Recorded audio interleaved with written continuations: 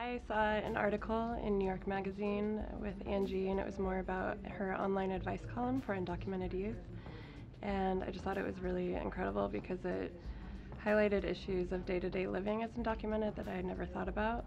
And so I contacted her and wanted to do a small film, like a short film about that, about her advice column.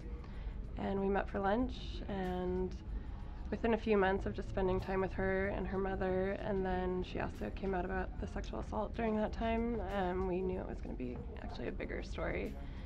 I was used to having more like 5-second interviews and like really short scripted messages like that, but having a whole documentary filmed for 2 years, it was very different. This is more than a legalization struggle, but a psychological war that measures character and patience. They want to see who will break down first. My mom raised me in an environment where speaking out about your status is wrong. She taught me the same fear. No le digas a nadie, she would say. Don't tell anyone.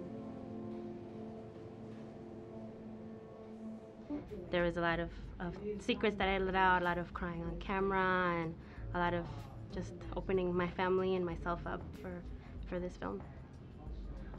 I had come out as undocumented in 2010, and it was mostly because I knew that I needed to speak out for myself and organize in my community and stop being afraid. And when we started filming this project, I think I decided to continue pursuing it because I wanted to show a different story. I wanted to show a story of immigrant women, of sexual assault, of being undocumented, of our different realities, and I wanted to make sure that it reached other people that might be in the same situation as me and who might have never seen themselves reflected in any of the other stories that were out there. And those were motivating factors for me. My favorite part about all this has been all the amazing people that I've met at the screenings and in the community. I've met really brave, undocumented people who've shared with me so many personal stories that they've never told anybody else.